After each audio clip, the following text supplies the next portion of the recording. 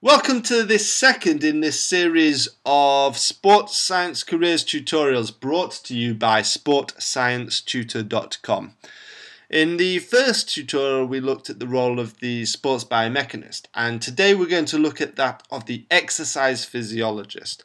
And I'm really distinguishing between the sports physiologist and the exercise physiologist here, because in my mind the sports physiologist is concerned with the optimization of human performance, whereas the exercise physiologist is concerned with the optimization of human health.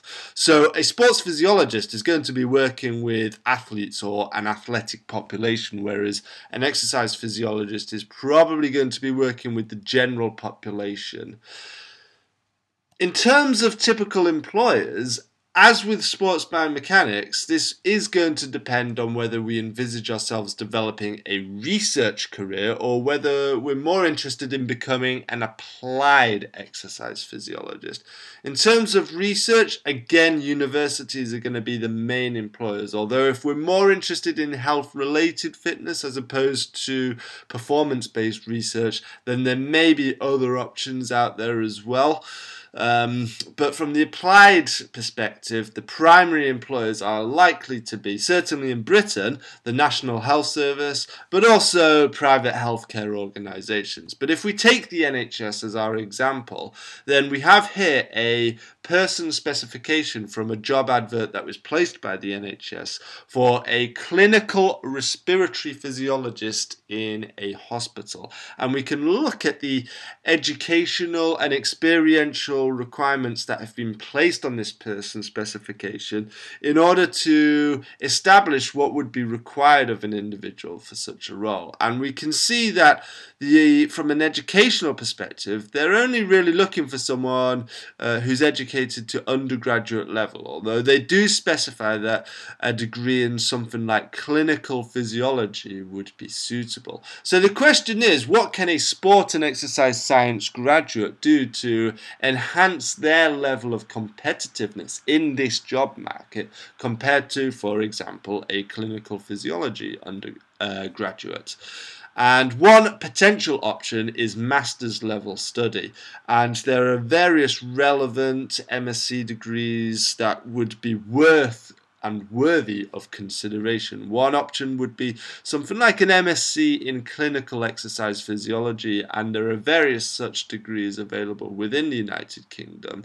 But an alternative area of specialism could be cardiac rehabilitation, and there are a number of MSc degrees available which in cardiac rehabilitation which are specifically designed for sport and exercise science graduates.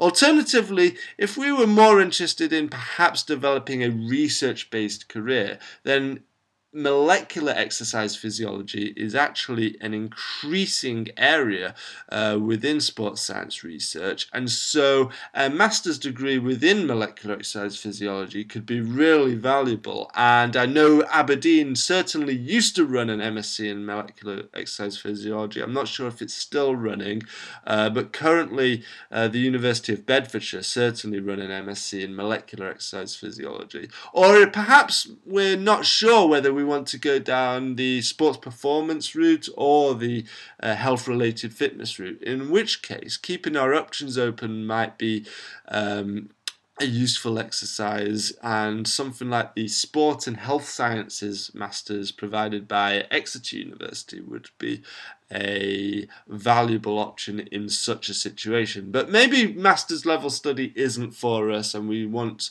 maybe just a basic certification or diploma which we can use to add a level of specialism to our level of expertise developed through our undergraduate degree. And exercise referral in this instance is probably something worthy of consideration, and GP exercise referral schemes are of increasing predominance within the industry, shall we say, and we can obtain various diplomas and certifications within exercise referral. Another option could be something like the NSCA Special Populations Certification.